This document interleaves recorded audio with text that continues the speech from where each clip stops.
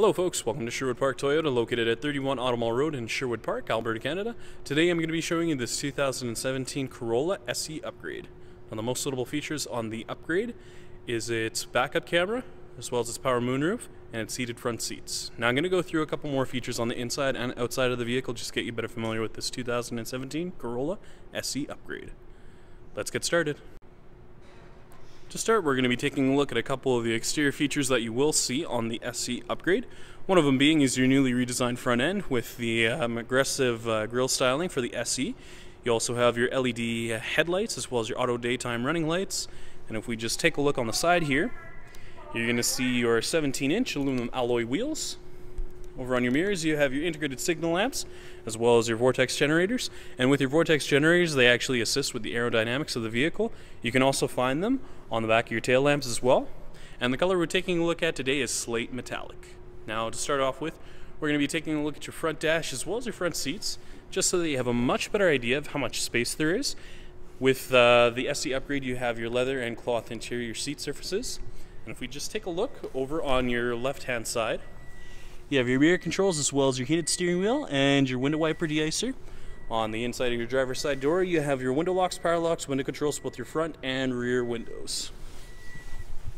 A couple of the controls you're going to see on your steering wheel are your volume control, Bluetooth scroll function, mode select, voice recognition, and then you have your scroll function for your trip information for your multi-informational display, as well as your lane departure alert, and then you have your cruise control just located down below.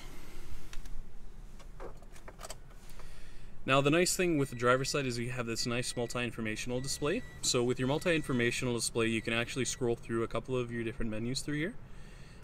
So you have a couple of different settings through here. You have an eco indicator as well as a sway warning control. And then you can also go through your cruise control as well as your messages, and then you can adjust your settings for your lane departure alert as well as your pre-collision system.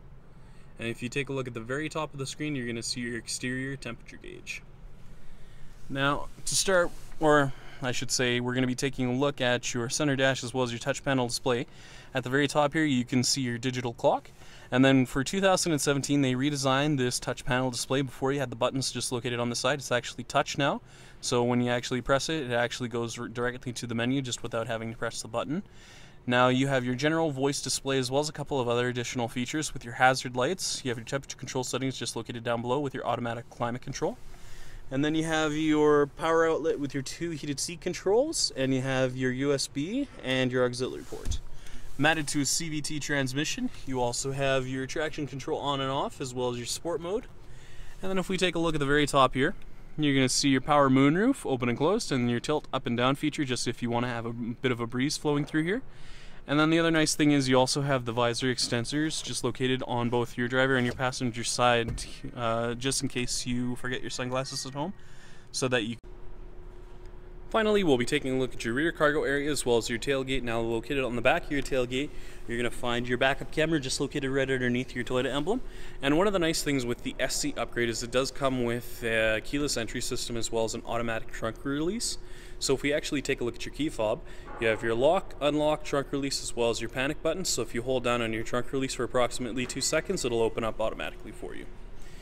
Now I'm just going to close in on the rear cargo area just so that you have a much better idea of how much space there is.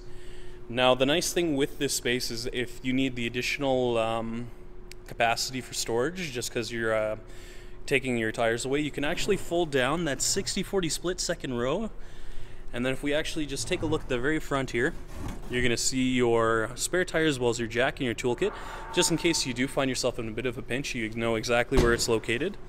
One of the things I really like with the Corolla is that even though it is considered a compact sized car, it does have a lot of room for all your stuff, just in case you do need to take a lot of stuff away. Thank you so much, folks, for watching this video today. If you have any questions, please visit us. We're located at 31 Automall Road in Sherwood Park, Alberta, Canada.